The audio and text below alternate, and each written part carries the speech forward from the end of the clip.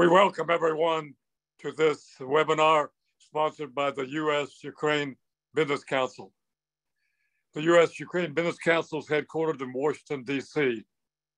This is our 55th webinar since the COVID crisis hit, bringing to you at the top spokesmen and leaders about Ukraine on Ukraine subjects.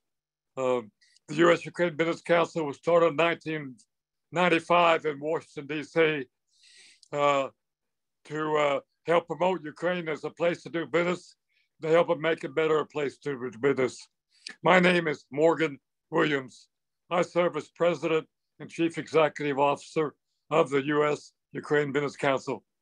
We now have over 200 members, which makes us the largest private business council anywhere in the world that's not headquartered inside Ukraine.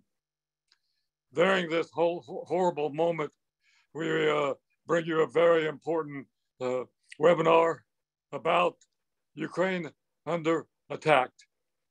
We're very pleased to have a very distinguished speaker with a long history of being involved in Ukraine, and two of our responders, longtime friends of ours that we've worked with. As you know, Kurt Volker was a distinguished fellow at the Center for European Policy Analysis now, former U.S. ambassador to NATO, former U.S. Special Representative for Ukraine. I met Steve Nix about 25 years ago. He went to work for the International Republican Institute in 2000. He's a lawyer. He's an expert in judicial reform, legal reform, Democratic Party development, and has worked tirelessly for Ukraine. Mykola Stetsenko is a lawyer, graduated from Georgetown, a leading lawyer in Ukraine with one of the leading law firms of Ukraine, AVELLUM. He started AVELLUM in 2009. So Kurt, Steve, and Mykola, thank you very much for being with us on this very important occasion. So now, once again, we're very pleased to have Kurt Volker with us. Kurt, we're going to turn it over to you for your comments about Ukraine under attack. Okay. Morgan, thank you very much. Thank you for organizing this. It's great to be here with Steve and Mykola as well.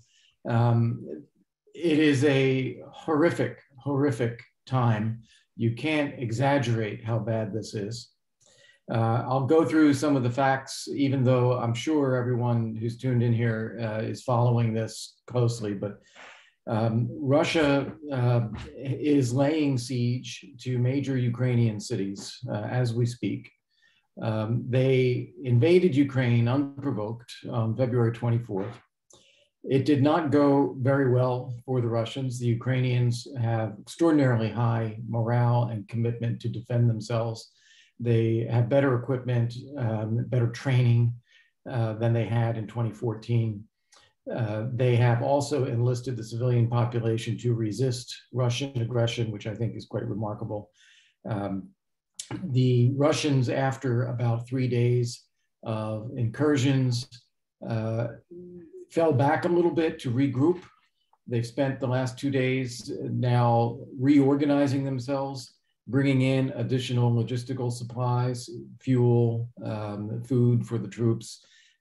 They have an extraordinary capability still yet to use. The Russians, by any evidence, are unhappy with how the war has gone for them thus far.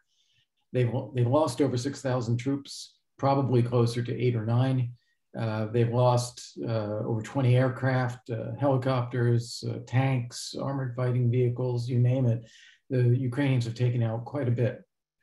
And the Russians have still not managed to take any major city in Ukraine, although they are working on that. As a result of that, the Russian tactics are shifting a little bit. They are moving now towards bombardment of cities to basically to pummel them, to try to break the morale and the spirit of the Ukrainian citizens. They are resorting to weapons that are more indiscriminate in how they kill. Much of what Russia is doing would qualify as a war crime. And indeed, Ukraine has already opened a case against Russia in the International Court of Justice. So that's on the, and I should add that Russia has also taken advantage of its control of Belarus to launch strikes, including missile strikes and air strikes from Belarusian territory. This implicates Belarus fully in the war already.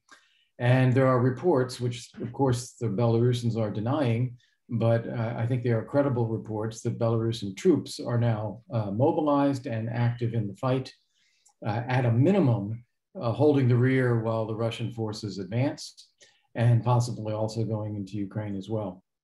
On the Ukrainian side, as I said, they are fighting with everything they've got. It is very, very difficult. The Russians can bring in reinforcements. The Russians can rotate the forces on the front. The Ukrainians are there. They have nowhere else to go. They have one force, and they are fighting with everything they have. Thank God that in 2017, we lifted the ban on lethal defensive arms to Ukraine and started shipping javelins and other equipment to Ukraine, and have been doing so for 5 years. Even with that, their level of equipment and armaments is insufficient. Russia's attack has prompted increases in security assistance to be delivered to Ukraine from some remarkable sources. The Swedes have weighed in to provide anti-tank weapons. The Germans have completely changed their security policy orientation here to support Ukraine, to provide weapons to Ukraine, RPGs, and to oppose Russia's invasion here. The Belgians are sending assault rifles, which most likely will be distributed to the civilian population so that they can engage in resistance to Russian takeover if it gets that far. The United States has announced already at the turn of the year, late December, January, an additional $60 million in military assistance to Ukraine. That has been increased by a further $350 million, bringing the total dollar value of assistance from the US to $1 billion this year.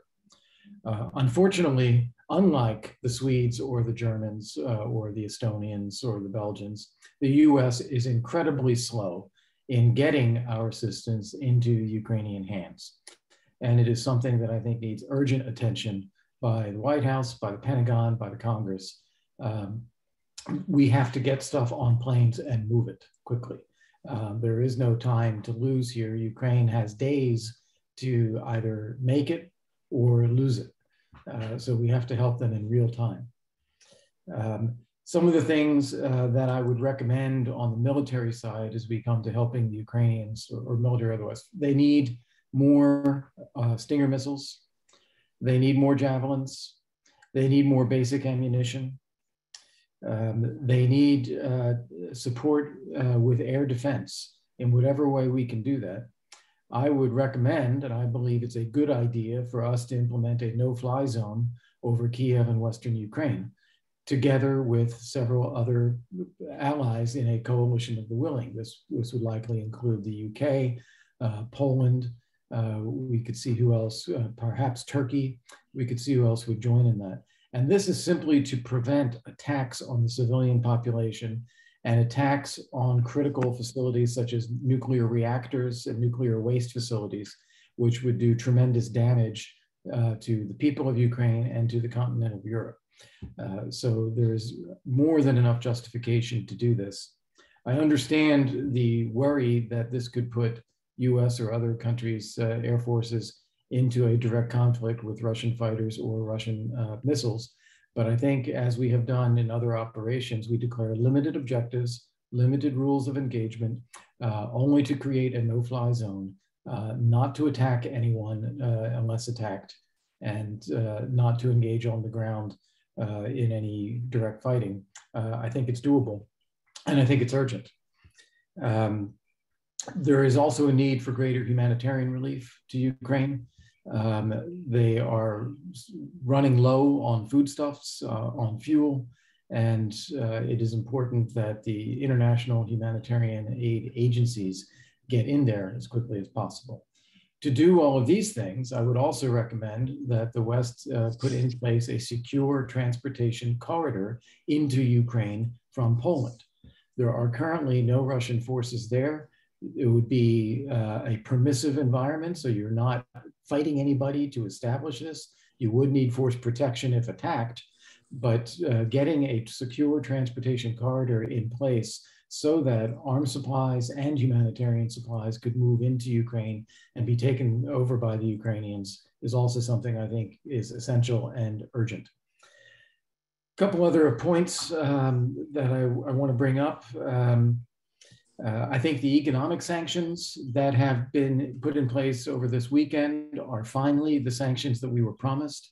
They should have been put in place 2 months ago when many of us were calling for it, and they could have prevented a war. But as it is now, they are punitive and they are being felt in Russia. We are essentially driving Russia out of the international economy and financial institutions.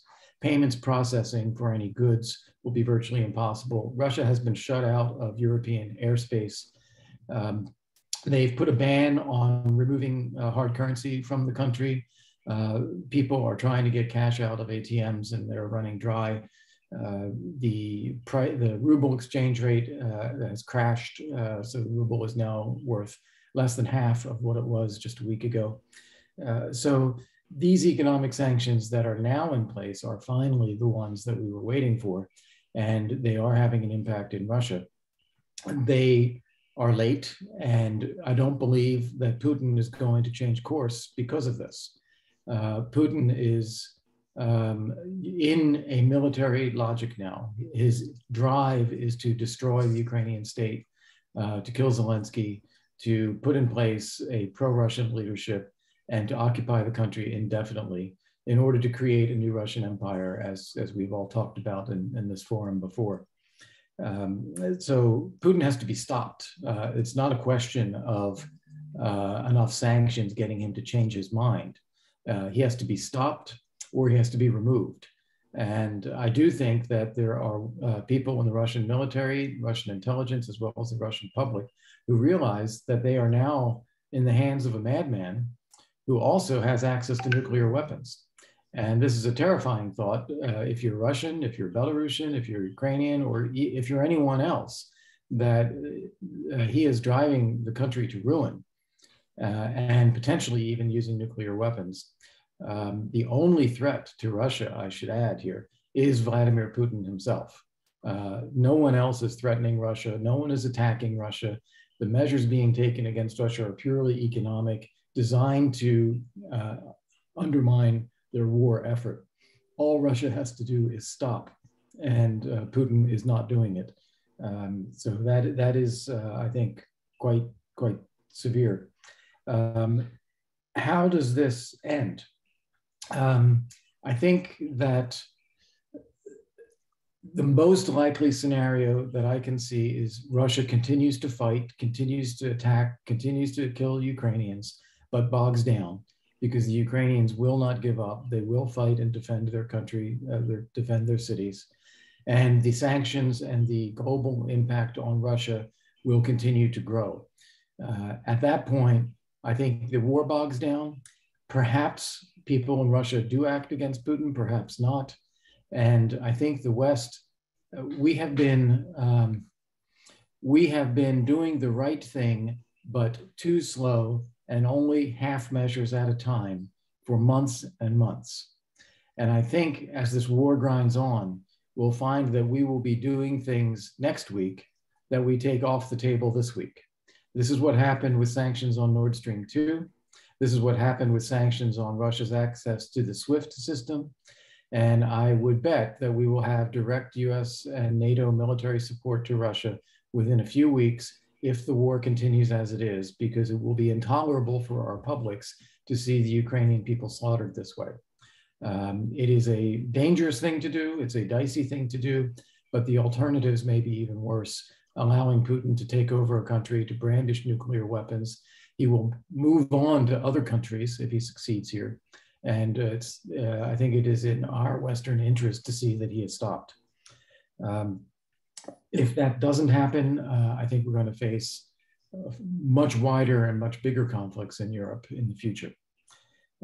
Finally, the only thing I can say additionally to all of the points that I've made thus far is the urgency. I don't get the feeling, even yesterday I was on Capitol Hill meeting with a number of aides to senators. I've heard a couple of people on interviews. I've seen the administration's comments.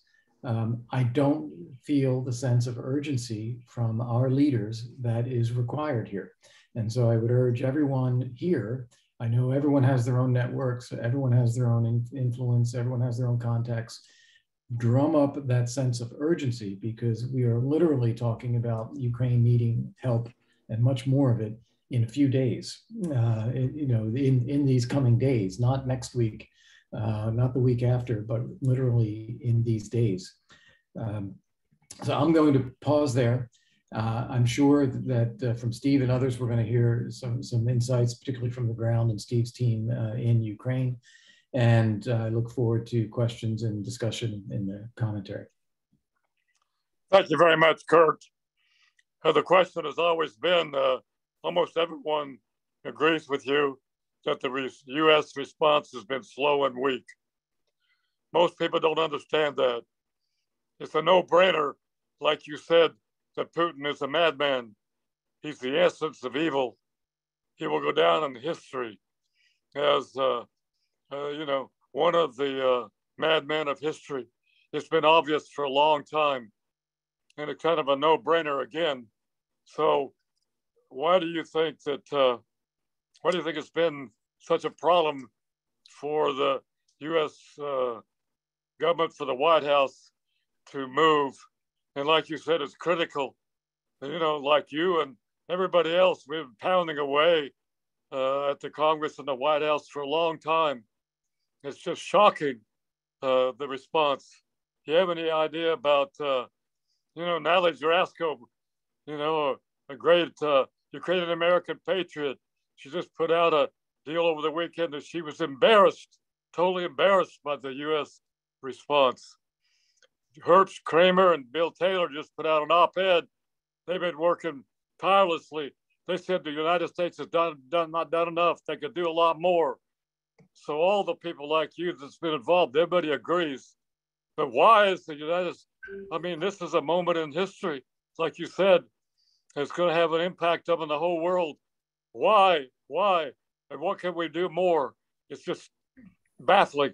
Yeah, Morgan, I agree 100% with you. And I can only offer a couple of explanations that I don't think are convincing, but I think they are out there.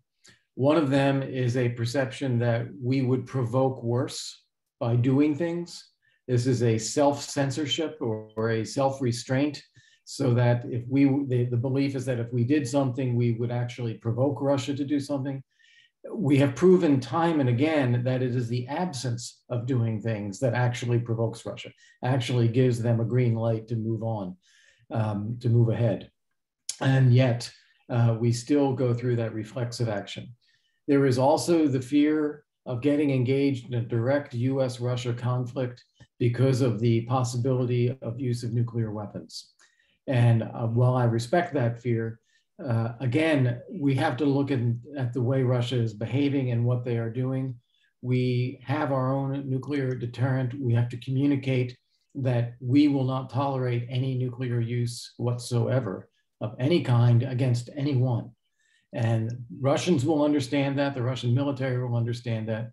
It is not our goal, but we also should not be failing to do anything militarily because of this fear. This is something that our military and our leaders have been trained to manage for decades. And I think that fear, however, is also paralyzing. And then the third reason is our senior managers, senior leaders and mid-level managers, lack of determination to cut through bureaucratic layers to just make things happen.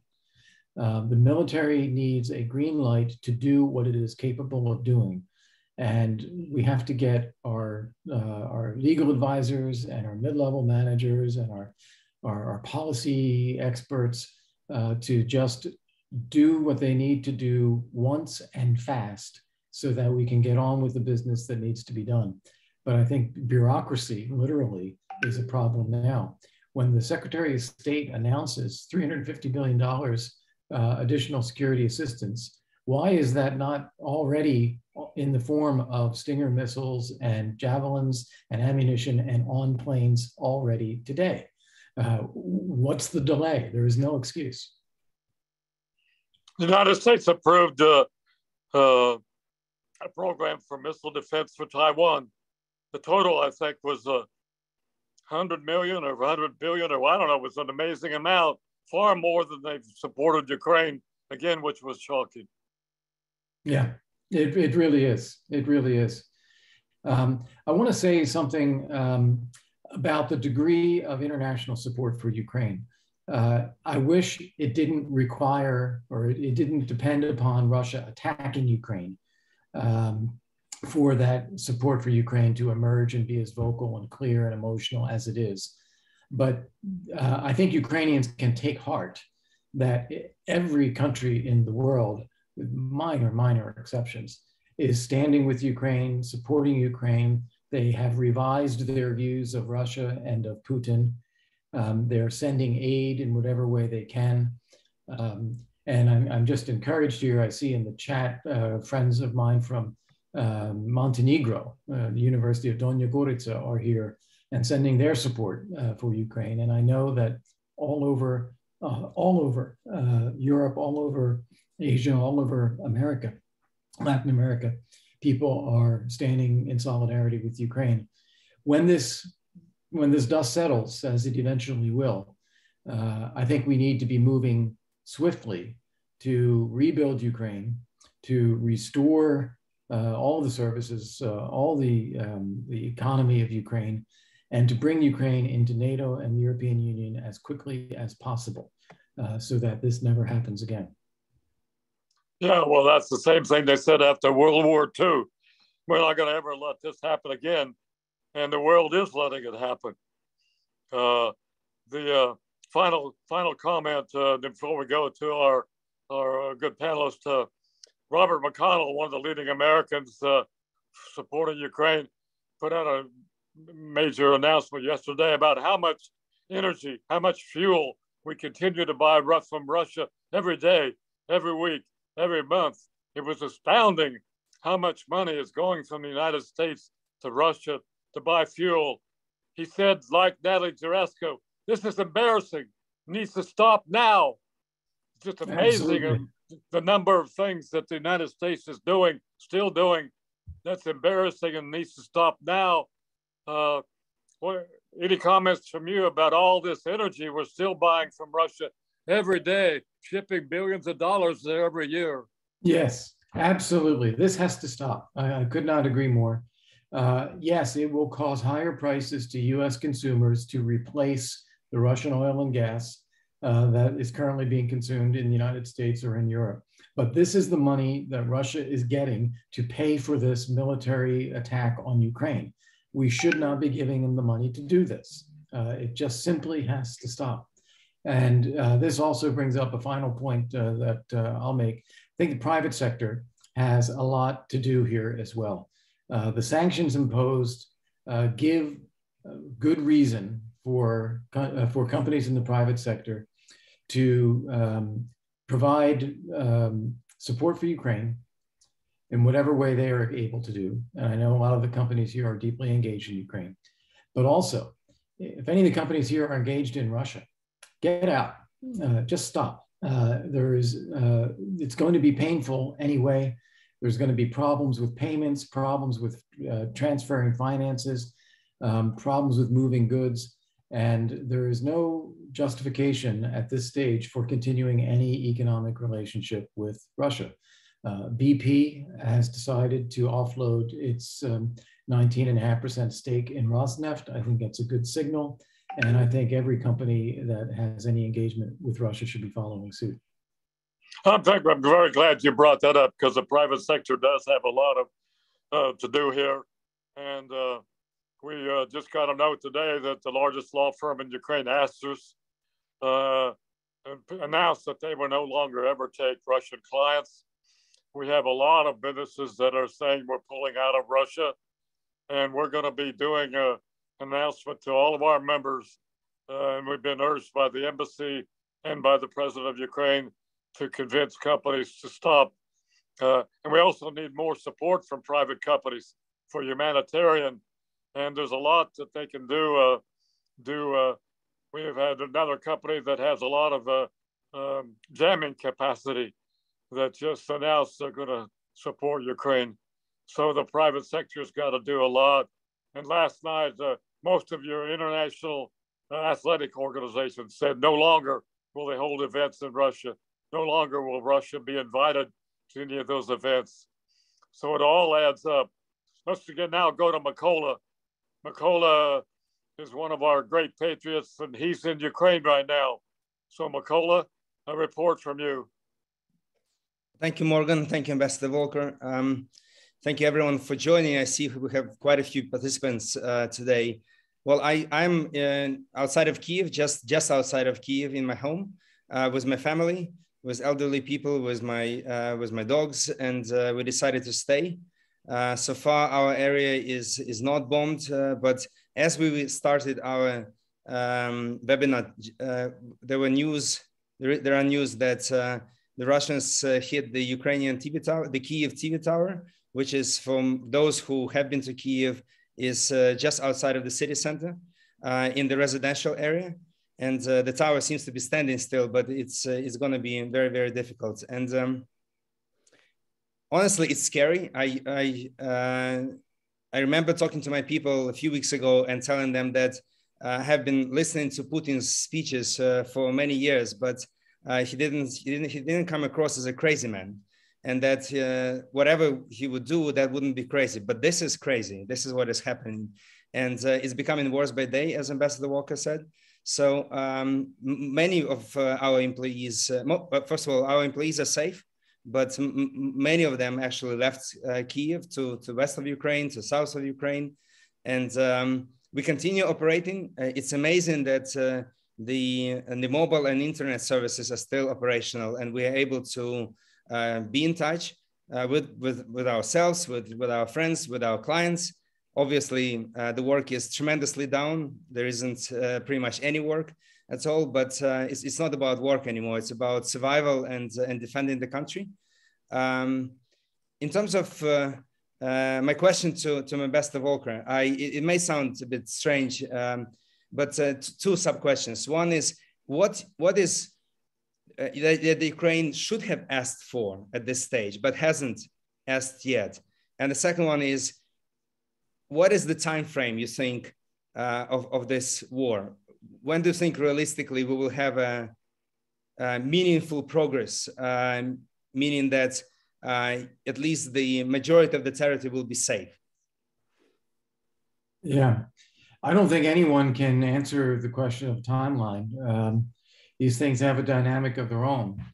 What I would say is that, assuming that Ukraine continues to hold out for another week or 10 days, maybe 2 weeks, I think the pressures inside Russia will grow to a point where something will snap. What that something is, I don't know. But it's not possible for Russia to suffer the sanctions, to have the information out in Russia that Russian soldiers are trying to kill Ukrainians and being killed in the process, and that they have embarked on a war of aggression against their cousins, their brothers, their neighbors. This will not be understood by people in Russia, and something will snap there. That's the one thing. In terms of your question about what is Ukraine not asking for that they should ask for, well, I can't think of anything that they haven't said that they need. I think that particularly important, and I'll come back to it yet again, is this idea of closing the airspace to Russian aircraft and missiles. Yes, it's dangerous, but it is the one thing that's going to do the most to kill Ukrainians and to disadvantage the war effort. If that was done, the no-fly zone was done, it would allow more support to Ukraine to happen on the ground without danger. It would allow the cities to function. So this is critical. And as I said, it would be wonderful to do this over all of Ukraine, but I think realistically, again, to show a concern for not sparking a direct Russia-US conflict, to do so over Kyiv and West. Ambassador, if I may also, you mentioned that at some point in time, the United States should step in terms of the nuclear threat and basically, if I understood you correctly, cover Ukraine as well. Is that a realistic scenario? Is it a realistic scenario that the United States can say, we will protect not only the NATO allies, but also Ukraine as well? Well, I would frame it differently. I wouldn't say that the U.S. is going to fight to defend Ukraine. President Biden has ruled that out. It would change the dynamic in Russia to one where Russia now feels it's defending itself against NATO. Right now, Russia is embarking on a solo, unprovoked military aggression. And that is incomprehensible to the world and incomprehensible to people in Russia. So I think it would be wrong for us to change the dynamics, so making it about a US or NATO conflict by defending Ukraine directly. I see that. On the other hand, I think we can say something about nuclear weapons, that any nuclear use is wholly unacceptable and the US will not tolerate it. Understood, thank you. Morgan, back to you. Okay. One of the leading American patriots for Ukraine for years and years and years has been Steve Nix. He's been out there meeting with presidents, meeting with prime ministers, trying to build democracy, trying to reform the legal system and the judicial system. Steve, thank you very much for all your outstanding work for many years. We're turning the platform over to you. Thank you, Morgan. Thank you very much for including me today. And thank you, everyone, for joining a very important session.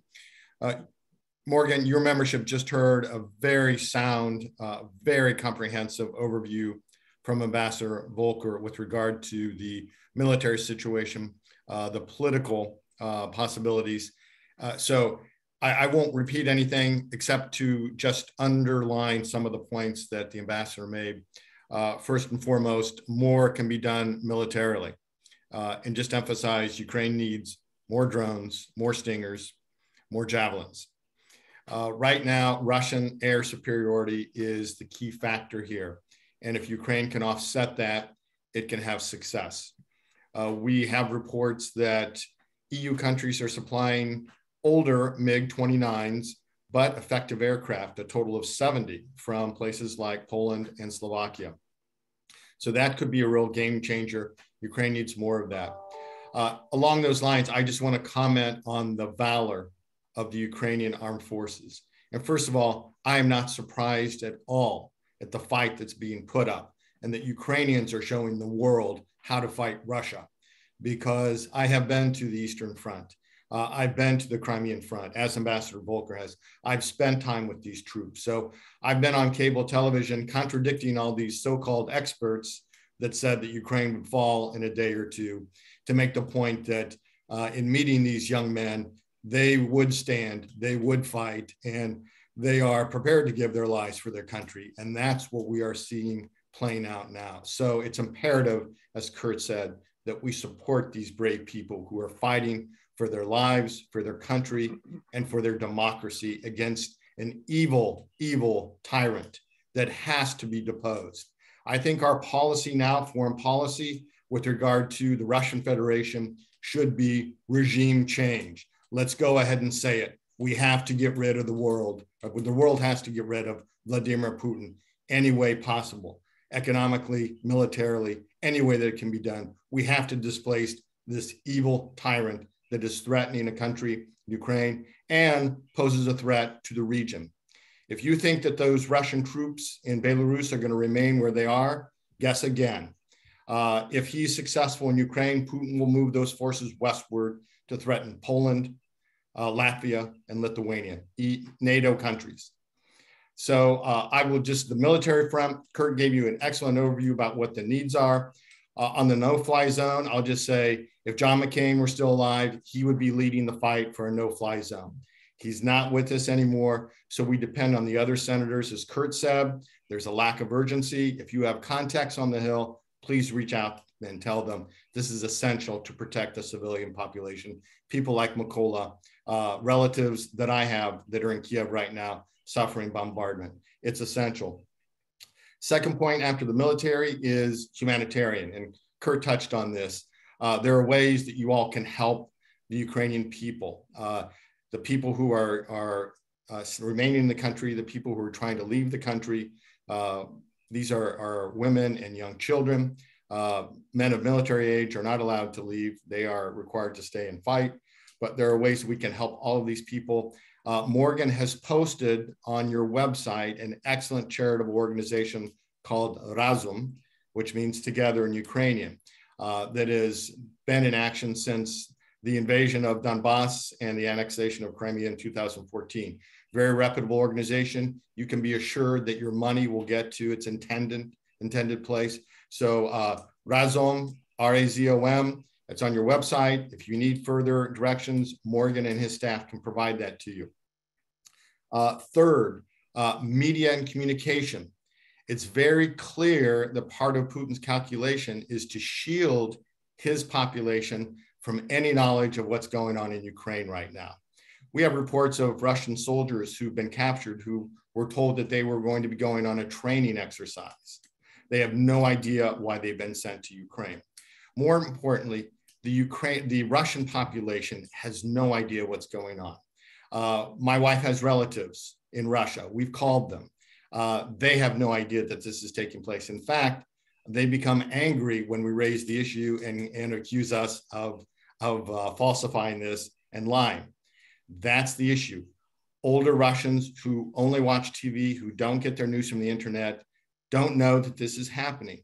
So any way that you can communicate with people in Russia about the truth of what is actually taking place, please do that. Please reach out. And then the energy issue that Morgan brought up, couldn't agree more. We have to stop any dependence on Russian natural resources. Vladimir Karamurza, one of the leading Russian opposition politicians, once told John McCain and me, the best thing you can do to help Russia and liberal Democrats and people fighting for freedom is for the United States to produce more oil and more LNG to lessen the world's dependence on Russian energy. And that's exactly what the US needs to be doing. So again, anybody who has influence on the Hill, talk to your senators and congressmen. We need to up our game on energy production in the United States. This is another way we can stop Vladimir Putin. I'm really going to end there because I'm more interested in what you all have to say, except to sum up, I have 27 staff people in Ukraine. 2 of them are in the reserve and are at the front. 7 others have joined the local territorial forces. They are fighting for their country and they need and deserve your support. So thank you, Morgan, for having me today. Thank you very much, Steve. Kurt, it was interesting that the U.S. government put our soldiers on the Polish border to help those that are trying to escape from Ukraine. Gracious. Well, that's good, but that's not near enough. We know a family that left Kyiv early Friday morning, no, late, about Thursday noon. They left Kyiv to go to Lviv and to Poland. They're still sitting on the border. We thought they were going to make going from Ukraine to Poland an agreement with the Polish government to make that rather simple and fast, but it's not. It's a huge humanitarian disaster. So they've been from Thursday to today, and they're up on the border, sleeping in their car, you know, not very much food. That doesn't sound like a good situation. We got to get hold of the Ukraine government, the Polish government, the United States government. We got to do more to let people out of there. Couldn't agree more. Couldn't agree more. It's inexcusable. This is red tape again, getting in the way of doing things that are important for people's lives. I've been reading in the chat comments and questions here. There's one I think is interesting. I'll bring it up. It's a question from Mark David Miller about whether other members of the CSTO or other former Soviet republics will be sending troops into Ukraine. And my best judgment there is no. Belarus, yes, but not anyone else. But even then, we're finding that there is an intimidation factor. Seeing Russia lash out with this military force is intimidating other countries. Ukraine today withdrew its ambassador from Georgia out of upset over Georgia for refusing to allow Ukrainian volunteers to board a charter flight from Georgia to Ukraine to come and fight in the war. The Georgians are clearly intimidated by the threat of Russian force and are not standing where they should be on this. If I may also, one more comment. Go ahead. Go ahead, Mykola. Yeah, I keep thinking for the last few days, Ukrainian president announced that we are creating international legion, I think that's how he called it, inviting soldiers, both Ukrainian soldiers serving abroad and foreign soldiers who are willing to help Ukraine to come here to Ukraine to fight against Russia. We are getting all sorts of aid from NATO and other countries around the world. We are getting security data and from NATO countries. I mean, let's be realistic. I think we are in World War III already, because NATO countries, not directly, but indirectly, are involved in this and fighting together with Ukrainians, Russia. So I think the more people should understand that this is, we are hiding behind masks and saying that NATO is not directly involved. And I totally understand why this is so. But in reality, NATO is fully involved in this. And if now, either starting from today or tomorrow, Ukrainian pilots are going to fly new planes that the EU is providing from Poland bases to cover Ukrainian sky, that is already involving territories of other countries as well to fight Russia. So this is World War III, actually. Yeah. Another point that I'll bring up is the continuous supply of energy in Ukraine. And I've heard from friends at DTEC, which is the largest electricity provider there, that they're doing everything to keep the electric power going. This is essential for the residents of Ukraine, that the people need energy. And also that Ukraine right now is operating in an island mode. They are not connected to the Russian or Belarusian grids at this point. And this is an appeal to the European Union to connect Ukraine and integrate the Ukrainian grid into the European electricity grid immediately.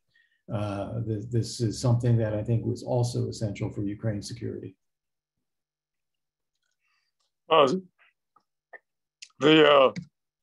Kurt and Steve, on the humanitarian assistance, there's a lot of organizations out there that are very good. We're going to be putting out more lists. The Ukrainian Freedom Fund that raised $500,000 after 2014. They're going back in business. There's just a whole lot of them, and we'll be putting out more information. The transport corridor is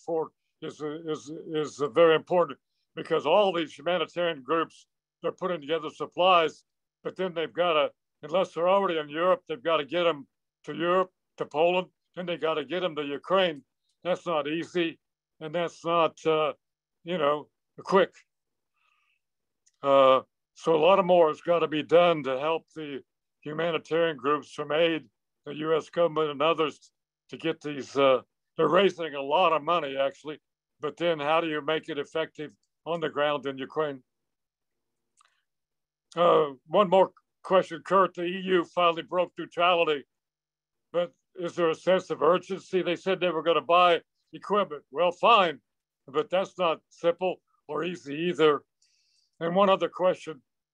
Zelensky keeps talking about, we want to join NATO, we want to join quickly. We know that maybe NATO's been part of the problem. We know for years and years and years and years, NATO wasn't going to let Ukraine in as long as Mr. Putin was around. So even before he invaded, Ukraine wasn't going to get in NATO 2030, 2040, who knows? So that was never an option because NATO wasn't going to vote them in.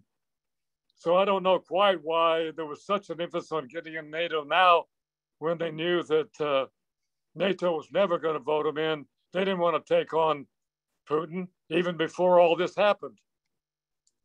Yeah.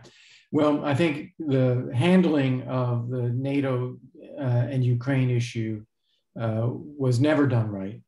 All the way back to the Bucharest summit, we should not have promised membership. We should have given them a membership action plan and worked toward eventual membership. And as Russia's threats increased against Ukraine, we should have moved ahead with membership on the basis of anything but occupied territories. Article 5 would apply to occupied territories, no military solution. We only support the peaceful reincorporation. I think that at this stage, we're in the midst of this war right now. Nothing's going to happen on NATO membership for Ukraine during the war. But in my mind, the logic of not bringing Ukraine into NATO has been destroyed. Once the dust settles, and if there is a peace, then Ukraine needs to be brought in as soon as possible, and perhaps the other former Soviet states of Georgia and Moldova as well, so that we draw a fresh and clear line to Vladimir Putin that we will not tolerate attacks on these countries ever again. Okay, any of the panelists are Kurt, then Nadia, my colleague in Washington. How about some more questions from the chat line? You see some others, Kurt or Nadia, Mykola or Nick or Steve? Morgan, we have a question from Lev Golubets, a partner at PwC. Ambassador, thank you for all your support. This is thank you from Americans and Ukrainians. If we can let ourselves think ahead to when it's time to rebuild, do you believe that the world will stick with Ukraine? Have we reached a tipping point, or will the inertia revert to business as usual, which since Franklin Delano Roosevelt has got us precisely to where we are? Yeah. Thank you. Thank you for the question. Yes, I appreciate the question. I believe that we have crossed the threshold here, that the world has crossed the threshold in its understanding of Russia and Putin, its understanding of the unprovoked aggression against Ukraine, and sympathy for the Ukrainian people and what they've gone through. I think we have really, truly crossed the threshold, which means that I think the effort to help Ukraine rebuild after the war will be massive and sustained. I think it'll be different than it was before the war. And I think it's not going to dissipate quickly. Obviously with the passage of time, but we're talking 30, 40, 50 years, things hopefully will become normal. But I think in the immediate aftermath of the war, there will be both an urgency and a massive scale to the support for Ukraine. Back to my question about the EU. Do you see an urgency there? We don't see one at the White House. How about the EU now? No, I don't. I think the EU is a lot like the US. It is slow, it's bureaucratic. It is making some of the right decisions now, as you said, financing Ukraine's purchase of arms. But the speed in which the EU moves is just like the US, unfortunately. It is not acting with enough alacrity. Individual member states, as we've talked about, and Germany in particular, also Poland, Estonia, Sweden, they are able to move more quickly and are doing so. What was responsible for the shocking or dramatic turnaround in Germany? It's a great question. And I'm sure it had a lot to do with the visual images of attacks on civilians in Ukraine. I think that the public in Germany has been increasingly anti-Putin, anti-Russian, over the past few years. The government has been holding back on putting in place policies to reflect that. They've tried to just keep the ship steady, keep up the business ties, keep the energy flows, keep Nord Stream, et cetera. And I think the dam finally broke with the images of the attacks on civilians in Ukraine. And I would put it this way, this weekend marks the time when Putin's employee, Gerhard Schroeder, finally lost his grip on German foreign policy. Okay, thank you very much. The reason I brought up the emphasis by Ukraine on NATO is like throwing red meat in front of Putin. And again, it was never going to happen, even if Putin had not invaded, because of the NATO not wanting to take on Putin, just like everybody else. So it's always been, we know that George Bush, when he was president, made a big push in the midnight 15 years ago to get Ukraine in NATO, and they got turned down by NATO. Yeah. So I think NATO's got a huge there's a responsibility here, and the United States is a major part of NATO, though. Like, we tried at least once seriously to make this happen, and it didn't happen. Yeah. So there's going to be a lot of blame to go around. Mykola has something. Yeah, Ambassador. Talking about China, do you think the United States is actually engaging in some active dialogue with China to somehow counter Russia? I realize everyone is talking about the Taiwan problem, etc. But obviously there are other solutions apart from Taiwan in this case. Yeah. My own judgment, and maybe others in this call here have ties or views on this as well, but my own judgment is China is not comfortable with what Russia is doing. They see themselves differently from this sort of behavior. They obviously want to take Taiwan, but they view that as part of China, not an independent state.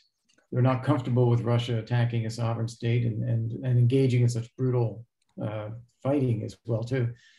So I think China, while their long-term goals will be unchanged, I think they are going to try to put some distance between themselves and this Russian operation when it comes to anything they'd be doing in Asia. Another sense of urgency is the Atlantic Council and a lot of others of saying Putin just wasn't one Ukraine. He wants to destroy Europe and the United States. He wants to control the world. That's why he flew to China during the Olympics, because he wants to team up with China so that China and Russia, as dictators and totalitarian states, rule the world. What's your response to that, even if it's halfway true? Yeah, well, I don't think that it's a two-way street there. I think that Russia wants the relationship with China and wants to leverage that. I think the Chinese are a little bit less committed to this. They don't want to be against Russia. They really are not for what Russia's doing. And they're so much bigger and stronger and a rising power as compared to Russia. They feel time's on their side. Steve, you worked closely with the Congress for a long time and with outstanding senator from Arizona. What's your advice and counsel from everybody here, how to put more pressure on the U.S. Congress and maybe the White House? They could act. We all know that the White House and the U.S. military could act quickly if they want to. They've got troops in Europe. They got supply bases all over the world.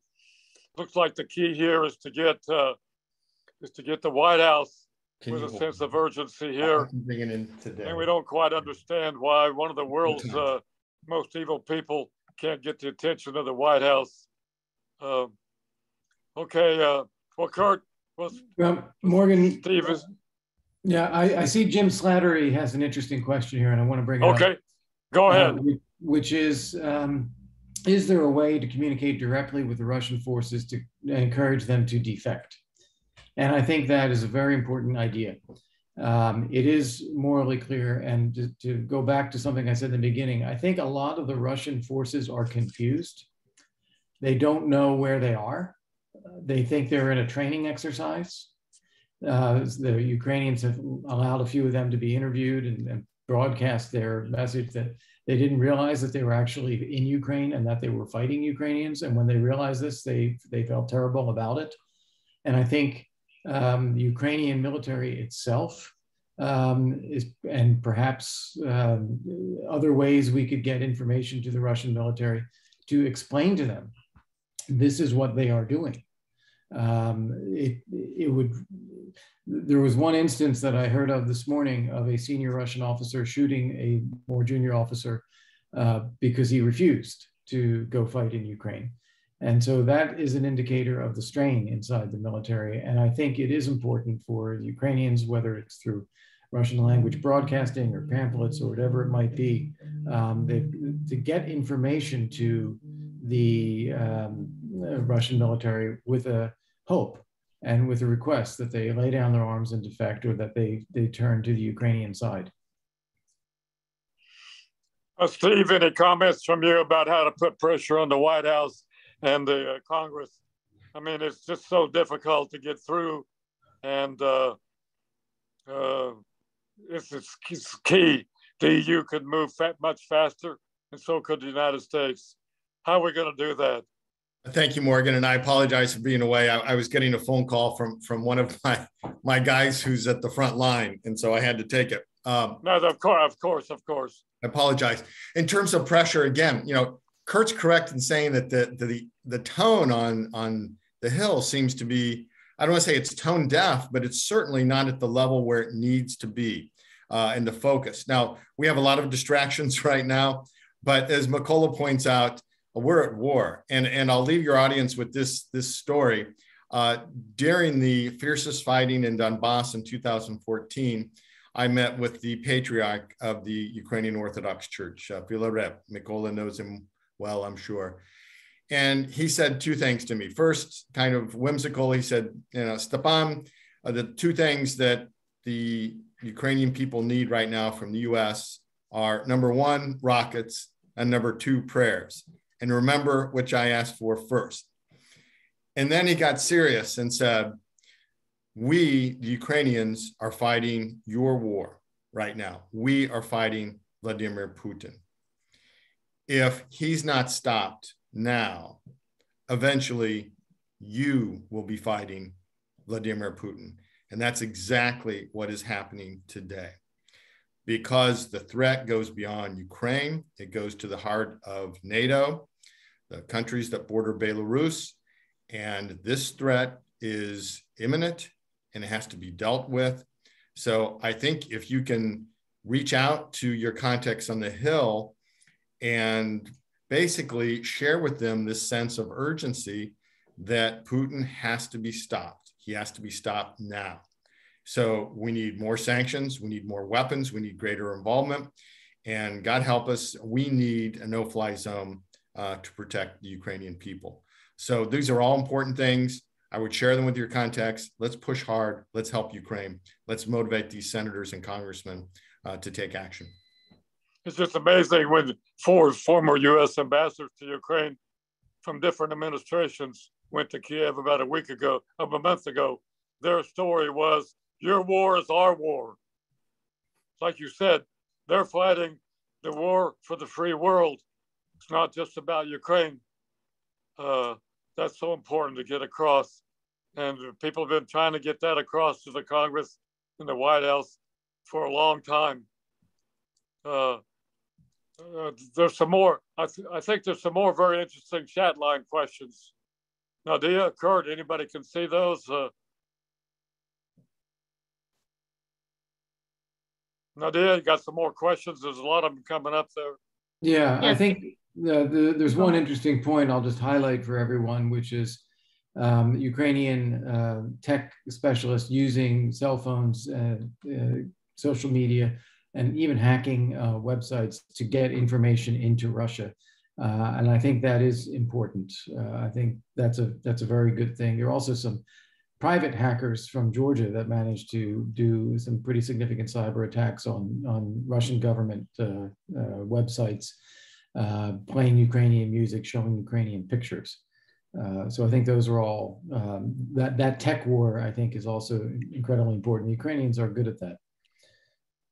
regarding the State of the Union, that's tonight, and there'll be a response to it as well. I'm sure what we will hear from President Biden is the moral clarity about the war, the fact that he has put in place a lot of sanctions and that we have increased our military support to Ukraine, and that we have really rallied NATO together, that we are all on the same page, all of which is true. But I'll repeat what Steve just said and what I said earlier, what you said, Morgan, is it still doesn't come with the sense of urgency and delivery that is required here. And that, I hope, is part of what some of the senators will be saying after the State of the Union. Okay, Nadia, any some more questions? Yes, we have a lot. Thank you everyone for engaging in chat line and putting your questions. There is a question about the possibility of transferring of this war into Balkans and Scandinavian states. Would you like to comment on that, Ambassador? Can you repeat that again? I'm just reading one of the chat messages. Sure. Is there a possibility for this war to be transferred to other parts of European continent? You already said that yes, but especially Scandinavia and Balkans. Right. Well, yes and no. First off, I think that Putin has his hands full trying to take Ukraine. And so his focus for the immediate period is to bring all his forces to bear to try to conquer Ukraine. And I hope that all of us give Ukraine enough support that he fails at this. If he does succeed at this, he has broken every rule. He has broken every cloak of deniability. He has unmasked his ambition to reestablish a Russian empire. And he will move on not just to consolidate Belarus, Ukraine, and Russia, but to take additional territories that he feels rightly belong to Russia. And these will include Moldova, possibly Georgia, possibly the Baltic states. And I don't believe that he will openly attack Finland and Sweden, but I think that the reaction to Putin, whether it is in defeat or conquest, will be Finland and Sweden ultimately to join NATO. The Finns are now a clear majority in favor of joining. The Swedes are not quite there, but they will get there soon. So I think that you will see them join NATO. You will see pressure from within NATO to bring in other countries such as Georgia or Moldova if we can do that. And then in the Balkans, to divert onto that a little bit, Putin has been working with Serbia on a sort of a miniature version of what Russia is doing. He is promoting Serbian nationalism as opposed to Russian nationalism.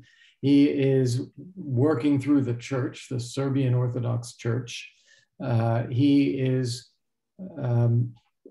trying to use that relationship with Serbia as a means of extending Russian influence in the Balkans and keeping countries in the Balkans away from Europe and away from NATO. And so Serbia is his proxy for doing that. This has been going on for years. It will continue to go on and accelerate if he manages to consolidate control of Ukraine. Again, gloves off, unmasked, he's going for it. If he is stopped in Ukraine, I think it then raises for us the stakes of stopping him in the Balkans as well and pushing back on the use of Serbian nationalism to divide the countries in the Balkans. Nadia, there's some more questions. Yes, there is a question about Green Corridor. Who should oversee the implementation of this Green Corridor? How that should practically be implemented? What organization should oversee it? Well, it's a great question. I think, first off, it's going to take U.S. leadership to construct the idea, work with Poland, work with Germany, work with Ukrainians I can see the point. Someone in the chat mentioned, don't let it be NATO, but maybe something that is more multilateral. I can't see the Russians, however, allowing OSCE or anything under a UN mandate to do anything. So I think we'd be looking at a coalition of countries that would be establishing this. And I think the US would have to be one of the leaders in that. We could form internationally, it wouldn't be the first time, that you create a Friends of Ukraine group. We did this for Afghanistan, where it's countries that sign up on a voluntary basis to say, we want to be part of this grouping that will take part in this effort. Thank you. Ambassador, do you think we will win this war? Do you think Ukraine will stand? Yes, I think so. I wrote about this as well, and you can find it on CEPA. But Ukrainians know who they are. They know who they are not. They are Ukrainians. They are not Russians. They are people who believe in human rights and democracy and freedom. They don't believe in taking that away from people. They believe, and it's deeply ingrained in Ukrainians, they have a right to choose their own government, not to have one imposed on them, whether it's internally or externally. They will not accept that. They know they are European. They know they want to have an open economy, part of Europe, integrated into Europe. They know they want safety for their future generations. So many generations of Ukrainians have suffered. And the current generation, the young generation of Ukrainians want to build a Ukraine that is strong, prosperous, and safe, part of Europe, and one where the future generations won't suffer the way the current one is or previous ones have. Those are all parts of what is just embedded into the fabric of the Ukrainian identity. And Putin can't change that. He can kill people, he can surround cities, he can blow things up, but he can't change what Ukrainians are. And ultimately, that's why Ukraine will win and Putin will lose. Let's hope so. We believe so, but I hope that the international community also believes so. There is a lot of resilience. A lot of people are actually switching from daily Russian to daily Ukrainian, which is quite hard. But patriotism is tremendous. And all those atrocities that have happened in Kharkiv, which is 40 kilometers from Russia, and it has always been viewed as a kind of pro-Russian city, it will never be pro-Russian anymore. This is terrible. So I think Ukraine is united as never before. And this is a turning point in history of Ukraine, because I personally have been thinking that Ukraine has been torn between West and East for centuries. And that's why we failed quite often. We had chances before, exactly 100 years ago, we had a chance, but we lost it. This time, I guess this horrible aggression finally united Ukraine as one nation. Yes. Well, thank you very much, Mykola. We understand there's been a very strong and rather calm mood in the Kyiv. Everybody's not panicking and running all kinds of places. What do you think about the mood there in Kyiv, where you've been, where your law firm is? Well, the mood is definitely very organized. Both in Kyiv and outside of Kyiv, people are helping each other. There are blog posts a lot, and the territorial fighting forces are making sure that the terrorists are not here. People are helping. People are raising tons of money to help each other. I mean, there are people struggling with food supplies. With not many pharmacies are open, so medicine is not readily available. And obviously, this is definitely not the pre-war lifestyle that we have. But nonetheless, people are very optimistic. Despite that, we are talking about hundreds of thousands of Ukrainians who are fleeing to the West and actually crossing the border. The majority of Ukrainians are staying put. The majority of people in Kyiv are staying. As I mentioned, most of our, or at least half of our employees are staying in Kyiv. Many of them joined the territorial fighting forces.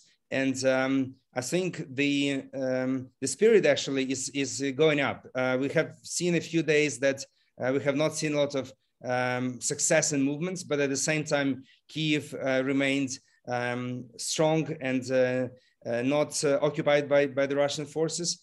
And the support that we are getting now, and the messages at least of support that we are getting from the EU are extremely encouraging. And I really hope that what Ambassador Volker was saying, that sense of urgency will finally prevail, and all of those weapons are finally shipped to Ukraine, and apparently they are already shipped, or being shipped rather. That will strengthen people here in Kyiv, as well as in Odessa and Kherson and Sumy and Kharkiv as well. And of course, people, what I hear from my partners who are in the west of Ukraine, there are tons of forces in Western Ukraine who are not engaged in the conflict yet because they have their own territory to defend. But as most of you know, Western Ukrainians are super patriotic, and they are really eager to fight. So I really hope that Belarus will not engage into this conflict. Otherwise, there will be huge attack from Western Ukraine into Belarus directly. So I hope that I hope it won't take us 10 days, as Ambassador Volker said. I hope it will take us 5 days to finish this, because people are too nervous. I feel it myself. A few days are okay, and then you get nervous, really nervous again. So, Kurt, thank you very much for very well describing the Ukraine spirit, the Ukraine sense of patriotism and freedom, and wanting to be a part of the West. We've all, Kurt, Nick, Steve, and I, and you, and everybody else has found this in most of the Ukrainian population. And again, we wish the Ukrainian elite had more of this through the years. And once again, the people of Ukraine suffered after World War I through the Orange Revolution, the Revolution of Dignity. The people of Ukraine have spoken very clearly and loudly where they stand. Nadia, some more questions? There's a lot of them up there. There's a question from Mykola. There's a question from Mykola, which is how the Ukrainian economy is holding up right now. Is there access to food? Is there access to cash? Yeah, well, I was just typing that. Surprisingly, Ukrainian banking system is working very well, and Ukrainian National Bank and the banks are actually calling people to use bank cards, to use electronic payments instead of cash, because ATMs, it's hard to find an ATM that has enough cash. You have to run around the city, but in the stores you can pay with cards. So I mean, we are living definitely in the 21st century, and it's working. So as long as the Ukrainian electricity infrastructure stays working, everything will be fine, because then we'll have the connection and we'll have the banking system working. In terms of food, I've been to supermarkets several times myself. There are not a lot of food there, but supermarkets are promising that they will be delivering more and more. Surprisingly, it's really hard to find bread, while all of the expensive imported foods are still available. But people are managing, and the Ukrainian ministries are offering help to those who are definitely in need. So far, it's more or less okay. It's not ideal, obviously, but people are not starving. Yeah. Your point about electricity there, again, just reinforces the importance of sustaining the electricity grid and connecting it to Europe. And Yanez in the chat indicated that European ministers met on this in an emergency session and thought that this could be accomplished within 2 weeks. Kurt, we think that we were very kind of surprised when about two and a half weeks ago, some major U.S. corporations were lobbying the White House to be careful about sanctions because they were worried about their supply chains out of Russia. We think we get some indication that's changed. Yes. That what's going on over there is much more important than supply chains. We know supply chains are important, but in the long run, defeating Putin, as you say, has got to be the #1 priority, number 5 and number 10, not keeping up your supply chains and continuing to pour money into Russia. Another question, Nadia? There is a comment from Ken Peoples. I would hope that Ambassador Volker is appointed to lead the US effort for the post-conflict resolution. Just a compliment from our audience to you, Ambassador. Thank you. Thank you very much. Thank you very much. Look, someone will have to do this, and I would be honored, but you know, it's not about me or anyone. It's about getting Ukraine through this. Morgan, Alex Gordon raised his hand. Can we get another question from Alex? Sure, sure. Yes, hello everybody. Ambassador, thank you very much for taking the time. I have a question. You mentioned that in order for Ukraine to be considered as a NATO member, the hostilities have to end, and it's understood. However, doesn't this give Putin the incentive to keep Ukraine involved in the conflict on an ongoing basis in order to prevent just that? Yeah. I understand your point. It's very much like what happened with the occupied territories. You occupy the territory and you keep them out. But just to be completely realistic, to bring Ukraine into NATO while Russia is still in a position of fighting Ukraine brings NATO directly into the conflict, which is something that our leaders in the US and other NATO countries simply won't do right now. So I appreciate your point, but I just don't see it until the war's over. It's understood. It's just, and you don't see any other way to deal with this issue and kind of provide Not now. an incentive. Not now. Thank you, sir. Yeah, Alex Gordon is a great patriot of Ukraine, and he's in New York, and he's been trying to put together for years financial packages for Ukraine. Just been a great friend, and it's difficult to put financial packages together, as you know, but he's put some together, and it's been a great effort on his part. I think there's quite a few more questions, Nadia. Yeah, there are a lot. Let me see. We also have several raised hands. Roman Andreychik from Philadelphia. Can we take a question from him, from the audience? Oh, sure. Roman? Thank you, Mr. Ambassador. My question is, the Budapest Memorandum should justify the US and other signatories to defend Ukraine. How do you respond to that? Yeah, I think if you're looking for legal justification, yes, it's not a legally binding document, but it is politically significant. Russia, of course, violating it, and it gives a reason to the UK, US, and France to support it and to support Ukraine. The lack of justification is not what's holding the US or European countries back. It's the other issues that we talked about, the fear of provoking even harsher attacks from Russia, the possibility of getting into a direct conflict with Russia that would lead to nuclear exchange. Those are the things holding people back, not the justification. Okay, Nadia, let's continue. We have a few more minutes before Kurt has to go to his next webinar. He said high demand. Nadia? Marta Pereima has a question. Marta, you can speak. Unmute yourself, Marta. Ти чула мене? Ти то запитав? Такі великі по ім'я було, ти бачив? Ні. Такі на chilling screen. We're hearing Roman's family and we're not hearing Marta. Yeah, Roman, can you mute yourself, please? Marta, if you have a question, go ahead.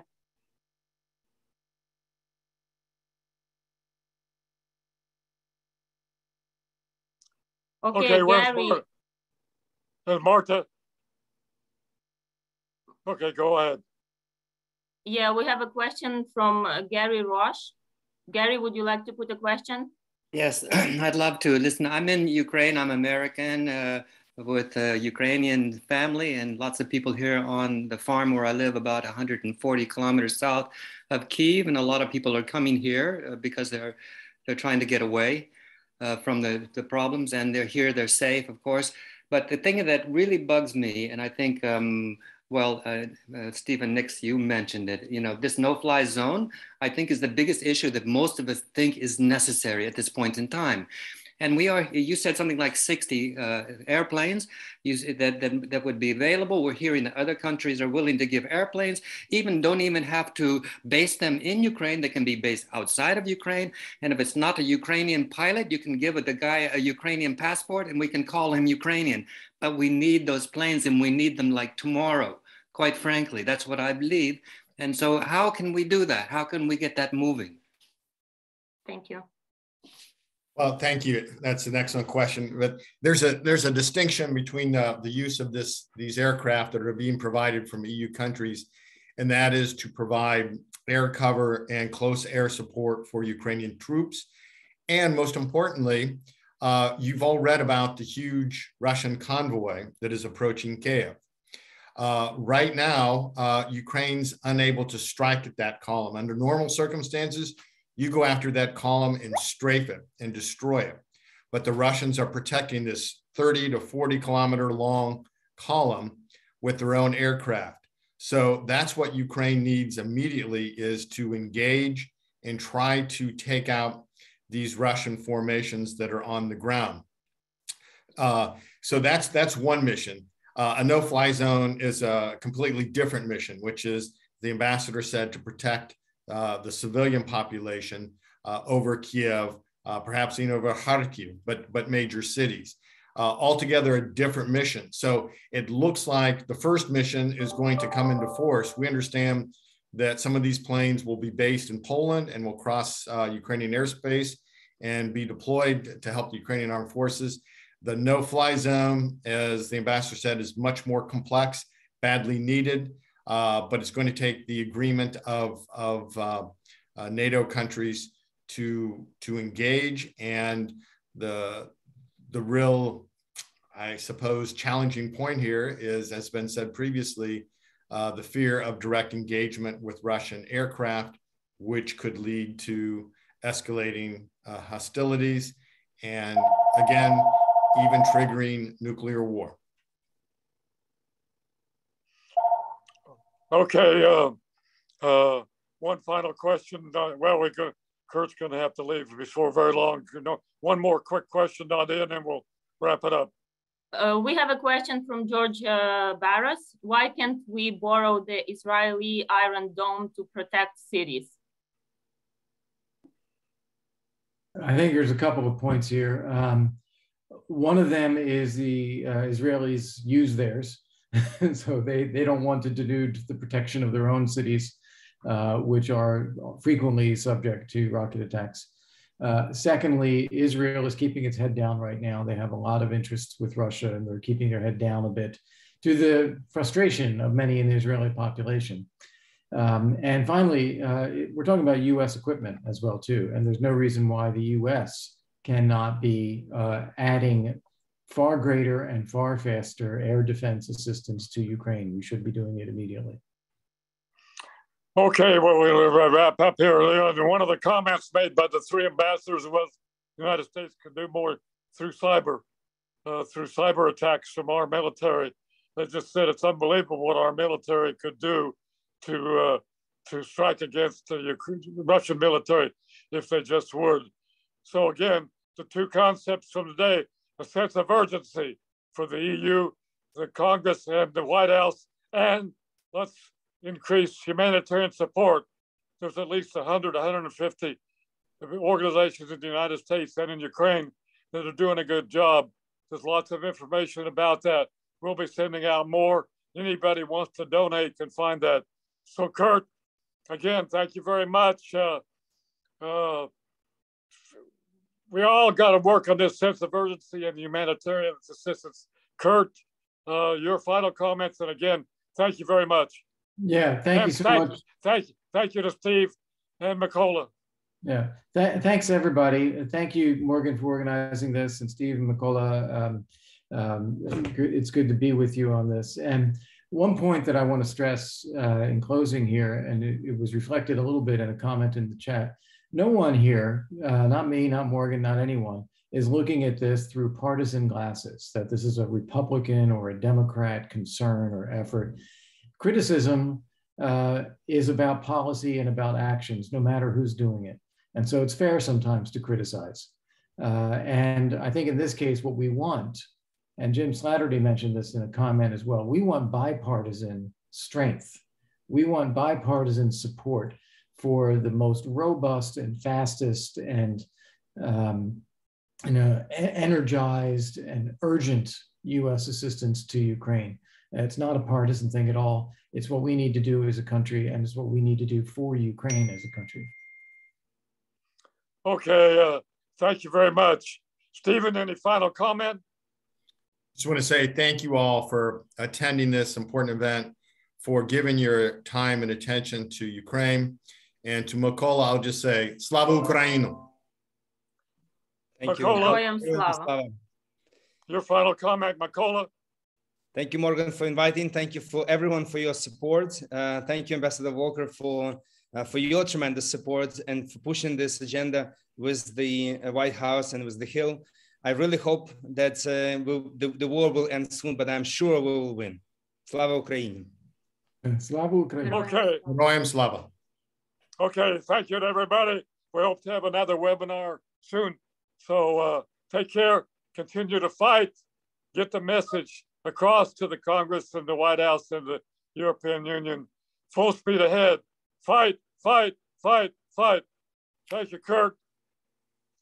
Thank you. Take care.